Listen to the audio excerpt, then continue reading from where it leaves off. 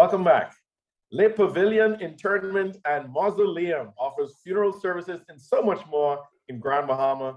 Here to tell us all about it is Nicole Johnson, owner of Le Pavillion and Mausoleum. Good morning and welcome to Bahamas at Sunrise. Good morning, Mark. Thanks for having me. Yes, we here having big joke. Oh, I thought you was a restaurant and someone else thought you was a park. So Yes. it's aired early. So please forgive us. You're neither of those things. No. Please tell us about your funeral services business and why did you decide to go into this business? Okay. Well, the Pavillion is a multifaceted company. It has several services. One of our main services are plots and niche wall services where you have put the cremated bodies, as well as chauffeured services. And we're now getting into the headstones as well. Mm-hmm. And one of the reasons I decided, over the years, I've had a lot of loss. And so I always thought, even especially in Grand Bahama, that we could have more options. And so I wanted there to be another option so that persons will be able to choose, have a choice of where to go. And so one of my passions was just the service that we provide and making sure that during your difficult times, we are there to help you ease the burden. Yes, and you use the perfect word there, service. Most persons don't recognize the level of service that goes into the type of business that you have. It's a sensitive time in persons' lives. It's some key or core memories being created for the family and for the friends. And so you really play definitely an important role in that family and in the healing process. And I like you said, you felt like Grand Bahama needed this and you wanted to serve your fellow Grand Bahamians. So tell us a little bit about the services that you offer. You began to mention that. Okay, yes, we have double plots. The traditional burial usually are plots, which is the underground in-grave plots. We have double and single plots. We have a mausoleum wall, which holds niche spaces where you put your cremated remains in the urns. And that's 2 walls we have. And then we also do chauffeur services. Now, a lot of persons think our services are limited to funerals, but we also do weddings, graduations, anniversaries, anything you want to celebrate, we also celebrate that with you. And so we offer that first class red carpet treatment in that regard. And also a lot of places, again, giving options. We're now into making headstones. And so, we wanted to be different. We wanted to let people see that, it can be, it's a difficult time, but we are here to help guide you through it. Even in our advisory portion, what we do is give you advice on what is the best plot, how you plan your service, where the programs, a whole gamut of other things we do, as well as grief counseling. Wow, grief counseling. Yeah, you definitely offer full service. Yes, and like you said, any reason to celebrate, and you guys are there ready to help. So yes. Tell us, how has your business been affected by COVID-19? Oh, it was shut down just about the office. In particular, there was hardly any movement. And then also because of the fact the shipping, some of the things that when we began, it was a lot of issues and challenges trying to get our stuff in. But thank God we passed that hurdle. And, we are well on our way. We actually did one of our first underground burials a few weeks ago. And, it's just, our whole thing is service and to be there for those families who are grieving. A lot of times it's just stressful, and having to go here, having to go there. And we are really almost a one-stop shop.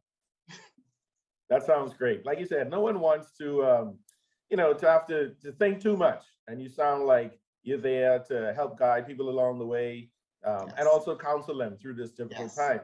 Yes. So tell us, how did the Access Accelerator help you make your vision a reality? Well, I think it was 2018 when I heard the ad. Actually, Miss Blair Grant now.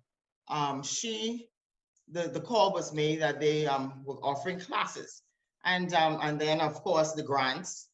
And that was a pivotal part of it, because even as a woman entrepreneur in this climate, you don't get that support financially from banks and a lot of the lending institutions.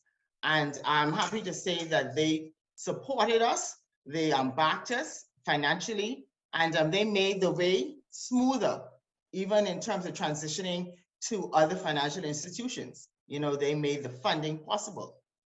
And of course, even in their advice, post and pre and post advisory service, they, SBDC, the AA team, they have been my full supporters. They've been my advocates in the whole thing. That's perfect. We've heard so many great stories about the Access Accelerator program and so many local Bahamian businesses that they have helped to get off the ground and get started, bringing people's visions to reality.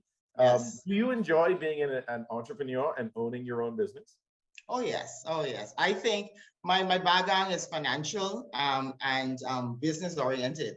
And that just kept in line. This is really not my first business, but this is certainly the more the bigger one in terms of the expansion and everything. But it just gives you a good feeling of ownership, and the fact that I can make a difference in my community, you know, and in people's lives. That's what I wanted, to be able to touch the lives and make them better. And that gives me a good feeling. Wow, you really sound like you're in the perfect business. And you keep saying service, service, service, and you definitely have the personality for it. Now, what do you say to persons who have a business idea but don't know what to do next? Well, I suggest you go to SBDC. They are able to, you know, even as small as you may think your vision is. Right. And if you have somebody who could be able to encourage you, you know, to know that, you know, this can be a reality. 2018, I would have never thought this would expand and explode to what it is today. You know, I say, oh, well, maybe, you know, I'll do something nice and all of that, but, you know, that is not where the Lord actually led me to do, you know. But with SBDC and the Access Accelerator, they really push you forward. And like I say, the biggest advocates, because when you reach some of those hurdles, or you have some challenges, or even when you doubt yourself, you know, there are persons there who encourage you along the way, who, you know, cheer you on. And, you know, it's just, we're a family now. That's how it turned out to be, especially the groups here in Grand Bahama, you know. And I just want to shout out to my biggest advocate, advisor, Charmaine Johnson. She has been stellar in my life. And in terms of standing by and holding my hand and saying, Nicole, you could do this. This can happen. You're going to break trends and records. And that's what we've been doing. Yes, well, you've very well said, very inspirational. I'm so happy to hear your story and hear how the Access Accelerator program has helped you. I'd like to thank you, Nicole Johnson, owner of Le Pavillion and Mausoleum, for being up with us this morning, there early on a Friday. I still ain't wake up yet. I still didn't use a restaurant. I'm hungry. Thank you for joining us on the show. But you could come to our niche wall. There you go. And we also have a gazebo, so whenever you're ready. Perfect. You're watching Bahmas at Sunrise. We'll be right back. Thank you.